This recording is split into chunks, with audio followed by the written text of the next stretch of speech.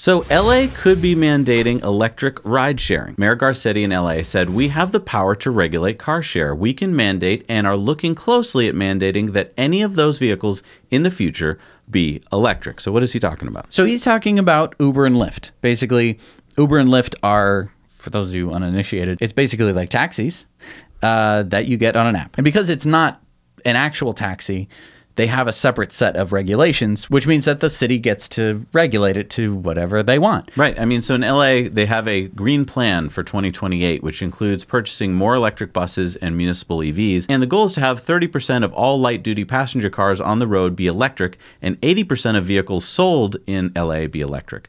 So by forcing Uber and Lyft to use EVs, that could really help with the whole butts in seats effect. Right, because when people get into a Tesla or into many electric cars, they're often impressed by a lot of different things.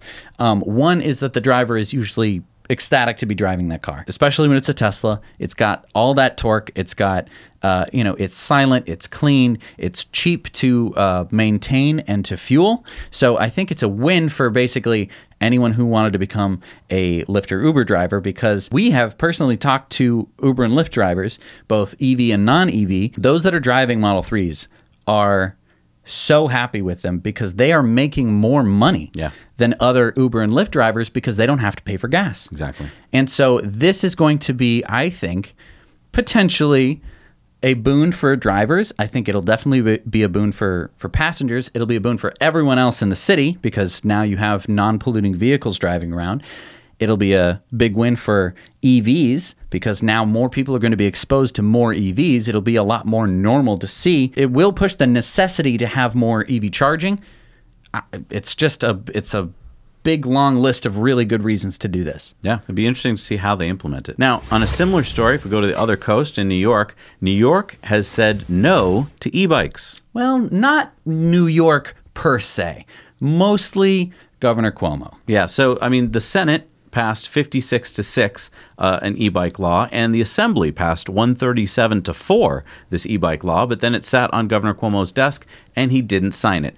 He said failure to include these basic measures renders this legislation fatally flawed. Specifically, with respect to e-bikes, the throttle motor that allows a rider to increase speed without pedaling renders e-bikes indistinguishable from mopeds, which are already regulated and require license plates and driver's licenses.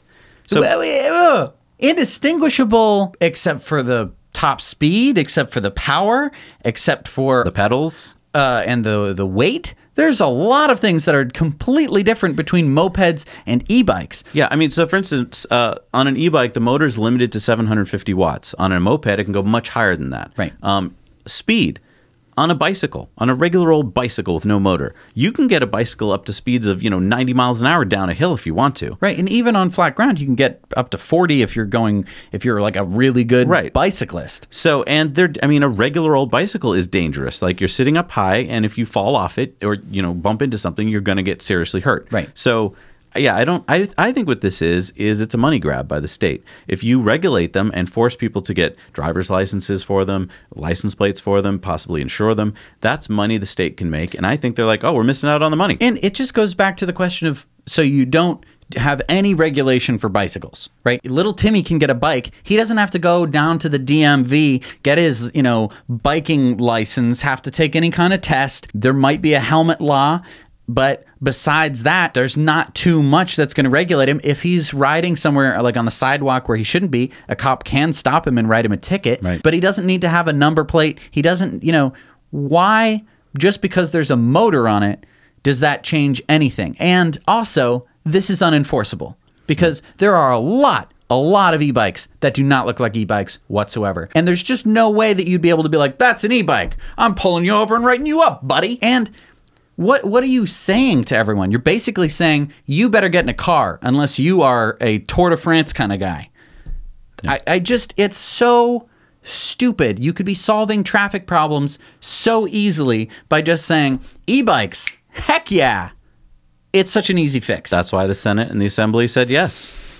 So no one expected annoying. The governor to say no. Thanks for watching this clip. You can watch the whole episode by clicking this card or by clicking the link in the video description down below.